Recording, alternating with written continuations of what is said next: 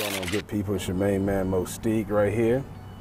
And today's jewel tip, I'm up on the top of Baldwin Hills. Beautiful scenery up here. And it made me think about something as I saw people walking around, and some couples and some singles and some with children. Ladies, this is for you today. Sex doesn't change the objective of the relationship. It changes the atmosphere of the relationship. Oftentimes we think if we give in to sex, or if we introduce sex into our relationship, that it changes the objectives of the relationship goals for him. It does not. It just changes the atmosphere for you all.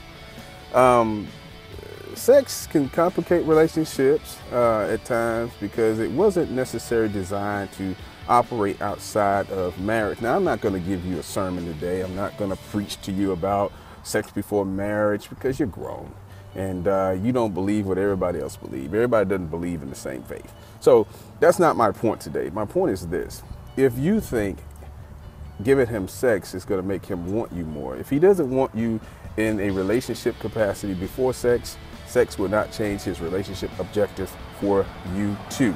It will only change the atmosphere. It may make things awkward, it may make things odd.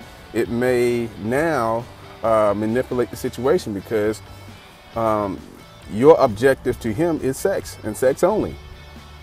Doesn't change.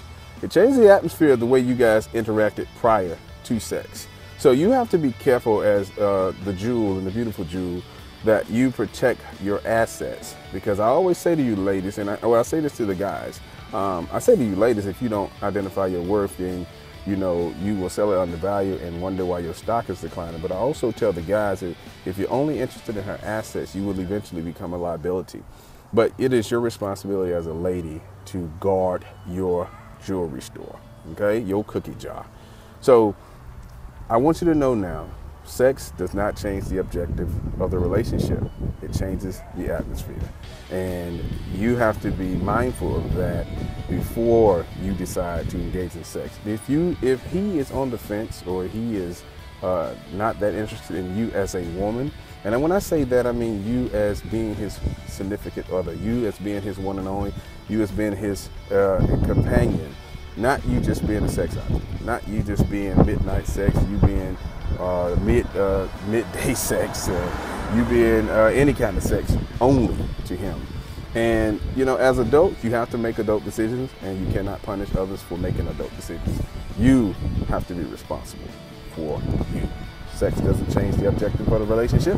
It only changes the atmosphere. Till next time, you gotta stay educated, stay encouraged, and be empowered.